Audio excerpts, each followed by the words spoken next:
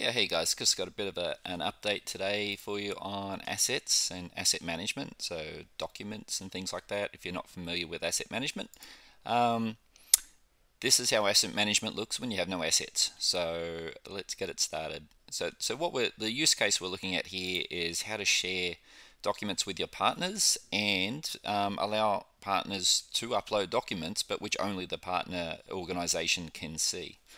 Alright, so I've actually got a bunch of assets here in the back end. So I'm going to start with the simplest one, which is let's just take an existing asset and make it public. Okay, so we're going to choose the public type. This has got a permission on it, which lets everyone see it. So now if we refresh, there we go, we can see my lovely DataRex screenshot. Actually, I should show what's going on up here. I've actually got three different tabs open for three different users. So we've got Sarah Smith and Bob Jones. Now they're both in this company, this organization, or a partner organization called Example Comp 2. So we want them to be able to see the same stuff.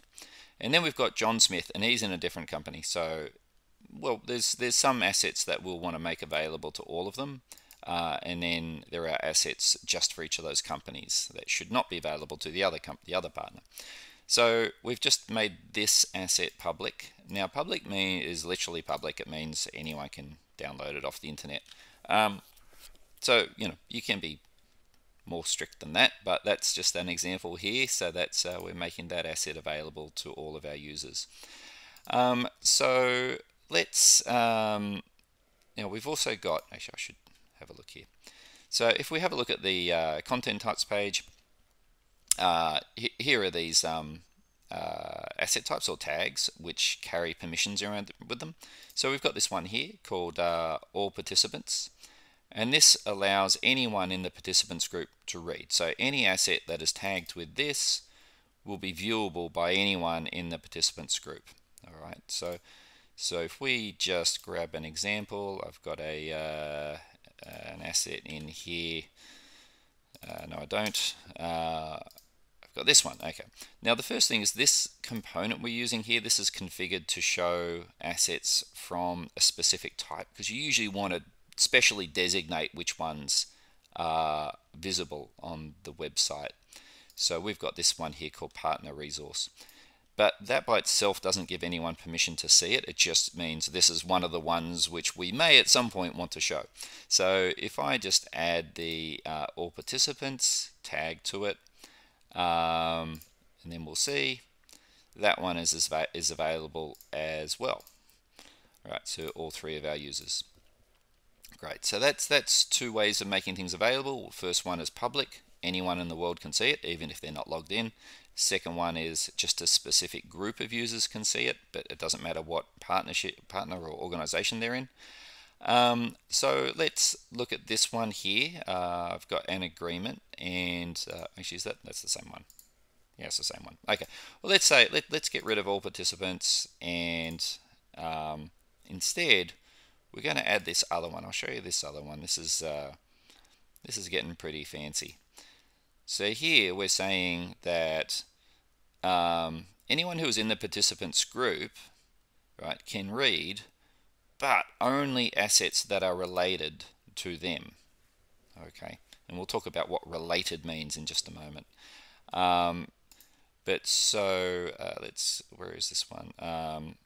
Right, so here we go. This one here. So this says this asset is related to example company 2. So if I attach the specific partner resource tag to it, then it conveys this permission. It says anyone who is in the participants group and is in this company can view it.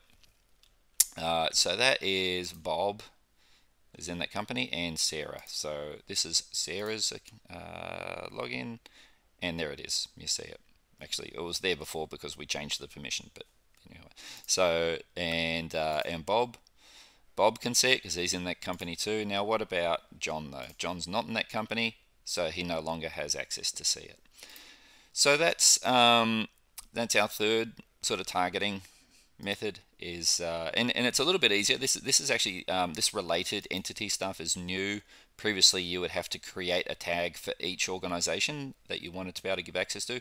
But if you had like hundreds of partners, that could be a bit of a hassle. So this is a lot easier. You manage that related organization right on the asset. Now there is the final use case I want to show is, well, let's say you want your partners to be able to share documents with you, but they should be private to that partner. Okay, so if Sarah here uploads a file, she should obviously be able to see it. Bob should be able to see it because he's in the same company, but John should not. Okay, so let's so we've got this little upload button here, and let's just look at this the type that we're using. So we're saying the permission here in participants, and you can only view related things, related assets. But look at that, we've got the create permission on there as well. So what that means is someone who meets this criteria, right? So they're in this group, they can view assets that are related to them, but they can also create assets which become related to them. So here we are, we're logged in as Sarah. Sarah is going to upload, what do we got down here? How about this one of our pen tests. All right, so that's uploaded. Great. Sarah can see it. Right. Bob can see it because he's in the same company. But poor old John over here, no, he's not seeing it. Now, and if we look in the back end just to see what has happened there, I'm just going to go to the asset manager and search for that asset. There it is there. And you can see that by Sarah uploading it, it's been tagged in because this is the tag that gives her access. So it's added that tag. It's added the partner resource tag because that's what the component is configured to use, and it is attached to her organization. Cool.